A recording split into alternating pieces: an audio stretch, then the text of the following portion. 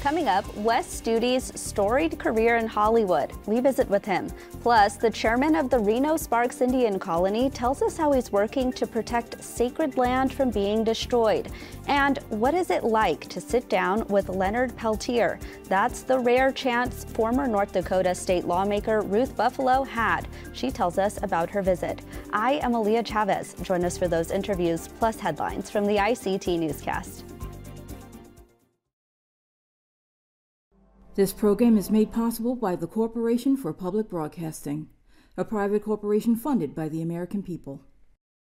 The Walter Cronkite School of Journalism and Mass Communication at Arizona State University is honored to be a supporter of Indian Country today. Working with award-winning professors, Cronkite students learn news reporting, social media, shooting and editing videos, and producing content for communications industries. Cronkite's 15 professional programs give students the opportunity to cover critical issues throughout the U.S. and beyond. Learn more at cronkite.asu.edu.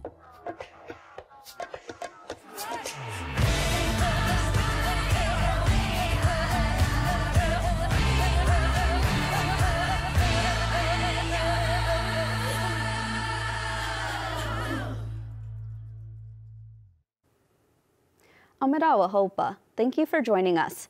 We start our newscast in Albuquerque, New Mexico, where tribal leaders celebrated the passing of a new federal law to protect sacred objects. The Safeguard Tribal Objects of Patrimony Act prohibits items to be exported and increases penalties for stealing native objects. Jeremy Filippi reports.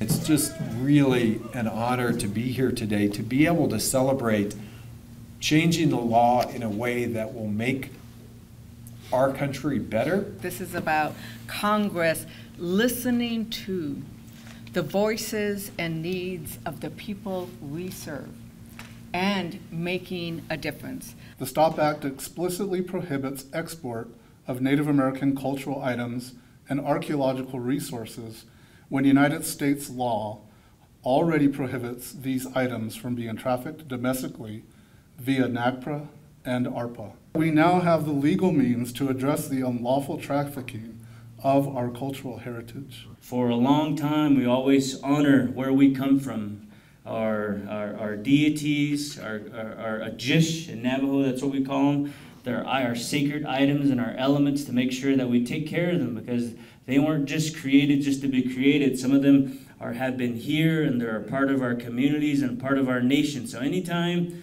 it leaves our nation, it's almost like disrupting harmony. Thank you for making that stand to show all nations across the world that you honor and respect Navajo and Native people all across America. A pair of First Nations sisters are hoping to be exonerated after almost 30 years in Canada's prison system. Odelia and Narissa Cusance have maintained their innocence ever since their 1993 second-degree murder conviction. Though one of their underage relatives admitted to and served time for the murder of a farmer, the sisters received life sentences. Odelia is now living in a halfway house, while Narissa is still incarcerated. In June of 2022, a letter from Justice Minister David Lametti stated the case would go under review, saying a miscarriage of justice likely occurred. The sisters are also among the 12 Indigenous women that 3 senators are calling on to be exonerated. In an emailed statement, Justice Lametti says his decision on the sisters' case will be made on the basis of the facts and the law. Indigenous hockey players in Canada will soon have their legacy displayed on a trading card. The NHL's First Peoples rookie cards will feature 8 Indigenous hockey players across multiple eras. This limited edition project is courtesy of the sports and trading card company Upper Deck. The company worked with the families of the hockey players and Indigenous creatives to make the set as authentic as possible. Upper Deck collaborated with Indigenous artists and even had the card backs written by a native card collector. In a statement, the company said the cards are meant to celebrate and preserve the history of Indigenous hockey players in Canada who had never before had a licensed NHL trading card. And those are the headlines for the ICT newscast.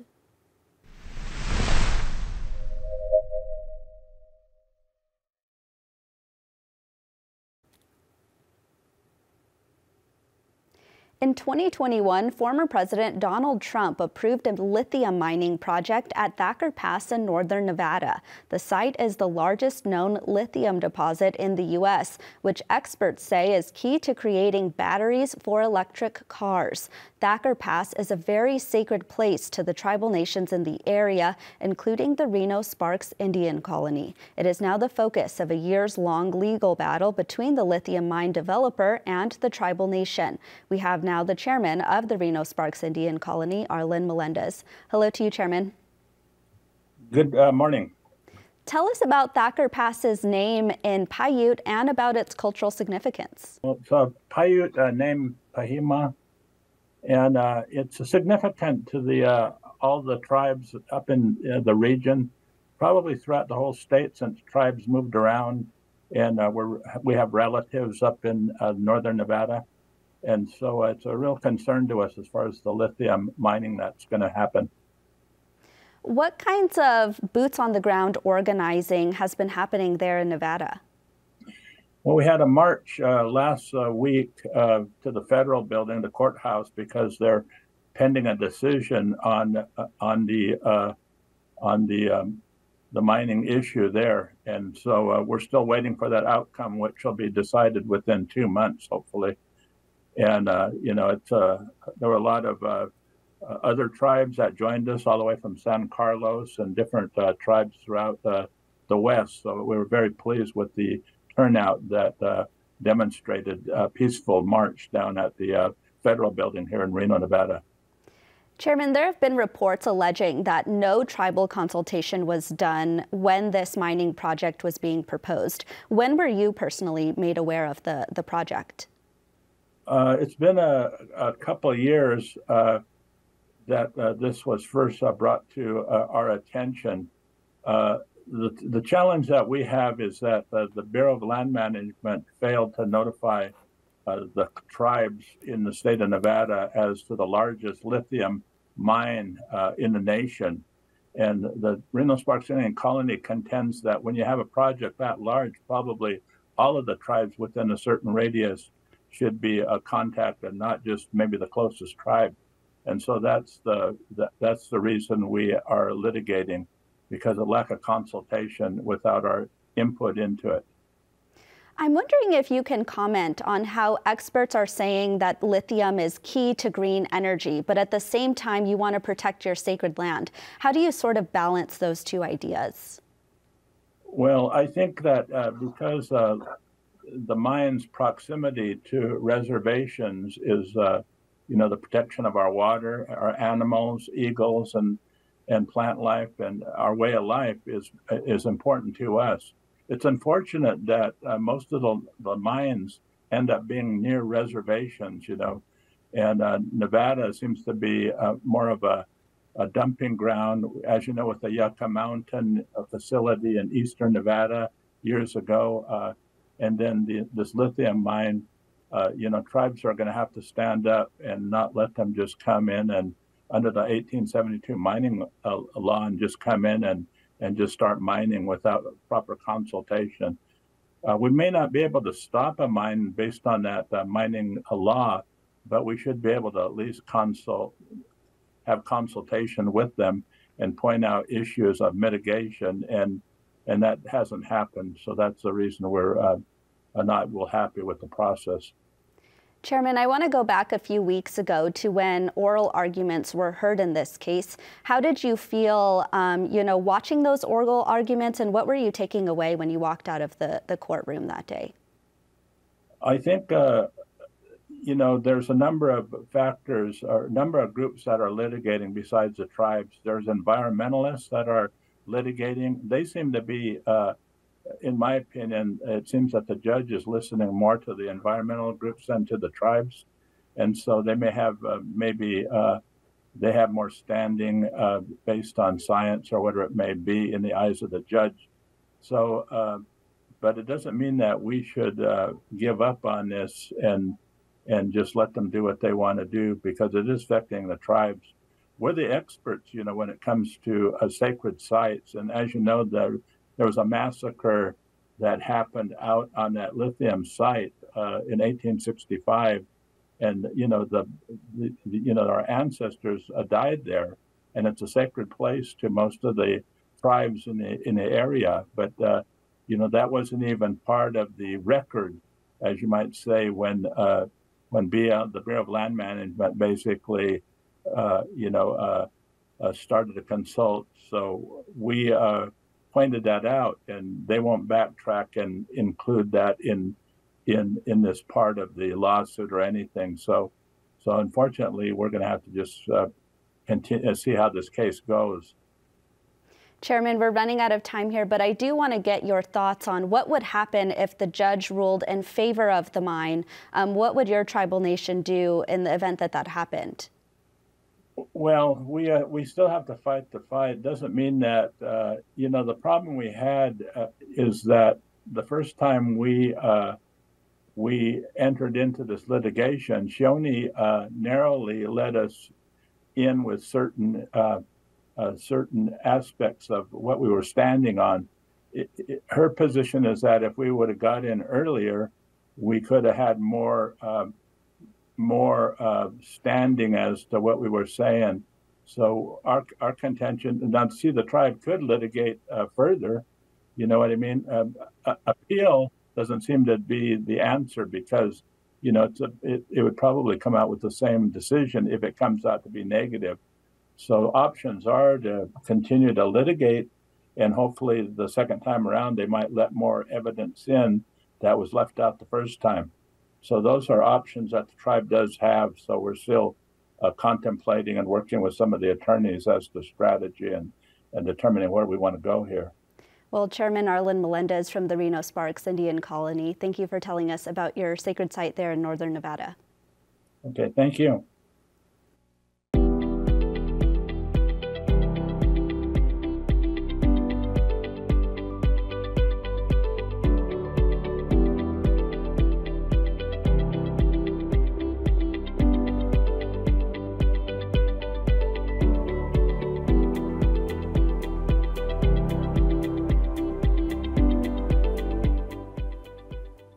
It was the hit movie Dances with Wolves that first introduced audiences to Wes Studi. Since then, he's gone on to act in more than 80 films and many television shows. Patty Talahongva recently sat down with the actor about his career and what's in store for him in 2023.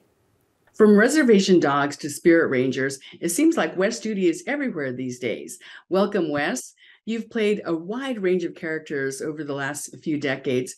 Do you have a favorite character? Absolutely not. I do not have a favorite character. I always like to say that my favorite character is the next one I'm going to do. But what a wide range of characters. And, looking from the 90s until now, what is it like to play, to be one of the elders on the set of Reservation Dogs? Makes me feel old. Well, for sure, right? But in terms of helping to mentor that next generation, do you see a lot of that happening on set? No, actually, it's very exciting to work with young people who are just starting out in the business, and they're very excited about it all, and it kind of rejuvenates my excitement for the whole thing, after having been in the business for 35, 40 years, whatever it has been.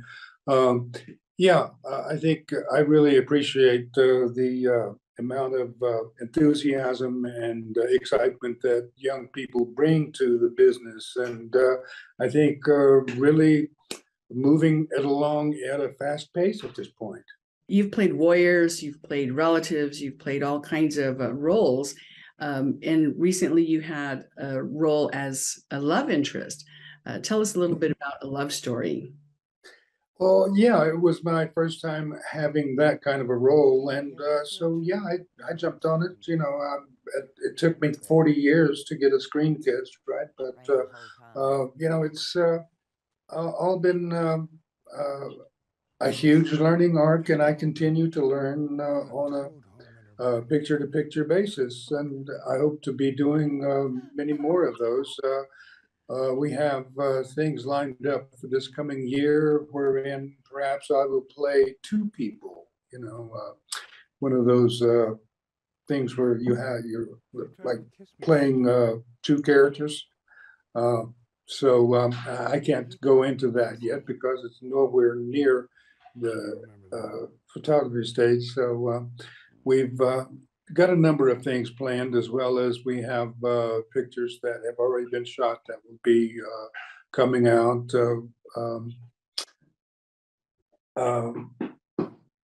Can't think of them right now, but yeah. It sounds like you've got a lot of irons in the fire here, a lot of projects going on. We have a lot of things going on this coming year, yes. One being we'll continue to do reservation dogs, of course, and hopefully they'll write me in as a more stable uncle, a part of the whole show. But we'll see what happens with that, as well as I continue to do the Spirit Rangers, which is one of the more fun things to do in playing the voice of the sun itself, you know. But we have that, as well as other films that have already been done that are in post now that'll be coming out as time goes by. But we'll continue to shoot, and life is looking up. And you won an award recently for voiceover work. Right, I did, and that was very gratifying, to tell the truth. And I hope a lot of it had to do with having done a number of animated features as well as television programs. And the Voice Actors Society gave me what is called the Muhammad Ali Humanitarian Voice Award, and it's a replica of Ali's face. One that the only one that he ever approved in his lifetime, and was quite the award. I felt honored, humbled by the fact that the voice actors decided to give me that, and I'll continue to try to honor it. In addition to the voiceover work you've done for films and video, you're also now voicing Vine Deloria's book, God is Red. Had you read that before? Were parts that really resonated with you? What was that experience like? Well, you know, the old movement back in the 70s used a lot of his thinking, the way that he came about in making points in terms of the movement that was existing at that time. So yeah, I had read it, but mainly cherry-picked the things that he had said that were used in terms of promoting the movement back then. But upon reading it for Audible, for that voiced, you know, I learned a lot more about the way that his theology, thinking about theology, the idea of how we all relate to the earth. We had also done a book before that called The Way We Used to Live, which was one of his, I think, later books, while God is Red was from back in the late 60s, 70s. But yeah, it's a damn good book. It's a lot of thought put into that. He was quite the thinker, the man. Well, Wes Studi, thank you so much for joining us today, and we'll follow you through 2023 and catch up with you again. See you again.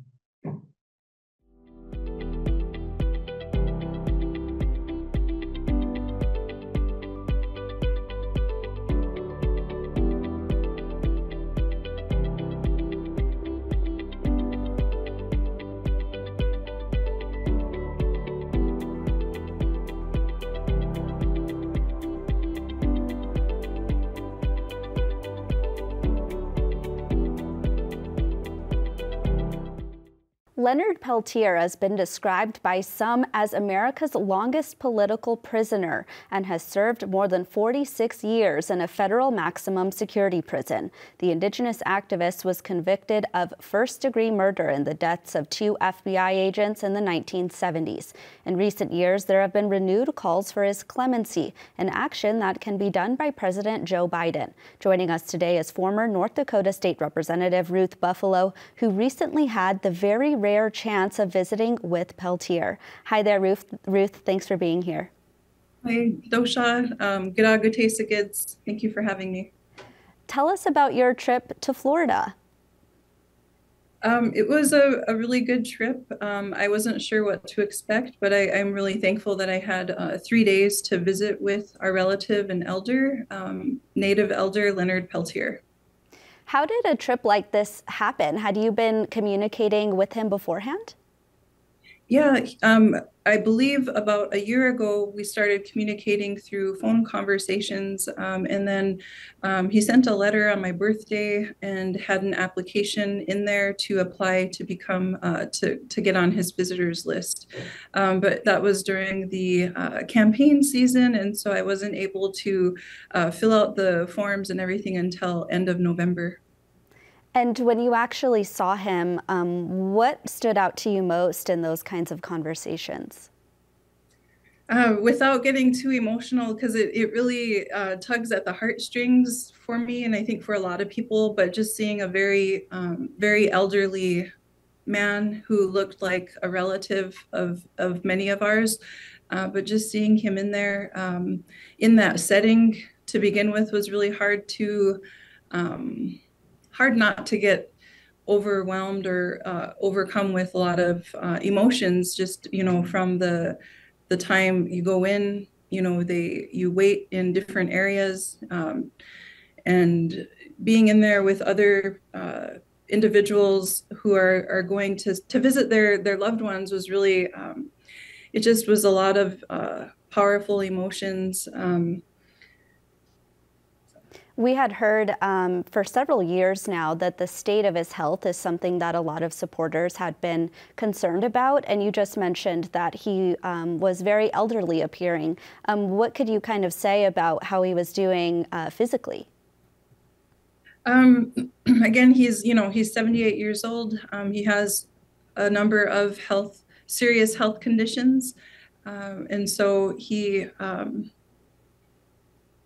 Yeah, I kind of hesitate on how much to share and what to share, what not to share. But, you know, when we were parting ways, he did lose his balance a couple times. And so his spirit is, you know, strong in my eyes, you know, but he is very frustrated with still being in there. And so he needs to come back to North Dakota, here in North Dakota, and be with his loved ones, his relatives. But yeah, he does have some serious health conditions that need attention. He is now has a cellmate, which he has shared very deep concerns over. They do go in lockdown randomly, and he just came off of a 5-day lockdown recently. And so they go into lockdown without notice, and they're confined to their small cells. And now he is sharing his cell, very small cell, with the cellmate. Ruth, I read an interview that you did recently, and you said that there was parts of your conversations that you wanted to keep private. And I want to respect that, but I think that this is the perfect avenue for Native people listening to this conversation to kind of learn more. So I'd like to ask you again what you do feel comfortable sharing in terms of conversation topics. Yes, during those 3 days, I was there for New Year's Eve, New Year's Day, and January 2nd. And so he talked a lot, it was just kind of visiting back and forth as relatives, talking about stories growing up in North Dakota, his time spent in Wahpeton Indian Boarding School, which is an hour south of here in Fargo.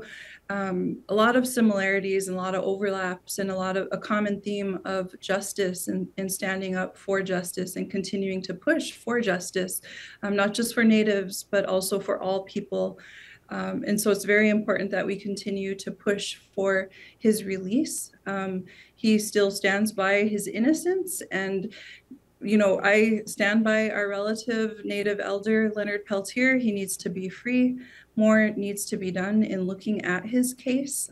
We know this has been going on for decades. This as in injustice, this as in bias within the criminal justice system. He had mentioned also, so I just learned so much from him. He has so much knowledge, and he shared also that as Native people, we are the only group of people that is not afforded a jury of peers. So a lot of what he is going through, many of our relatives face in every level of government, whether it's a state prison, county jail, federal prison, and we know that we are overrepresented in every level of government in the criminal justice system. So lots to unpack there, but so much more work that needs to be done so that our relatives can live a good life like everyone else. Well, Ruth Buffalo, thank you for sharing more about your in-person visit with Leonard Peltier. And that's a slice of our Indigenous world. For all the latest, visit ictnews.org. From all of us in the newsroom, stay safe, my relatives.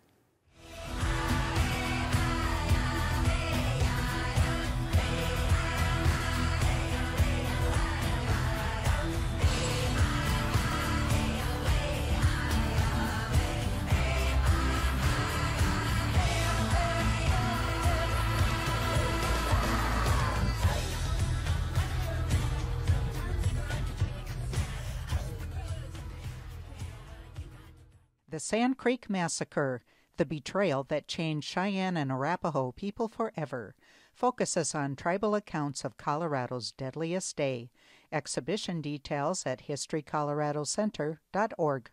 This program is made possible by the Corporation for Public Broadcasting, a private corporation funded by the American people.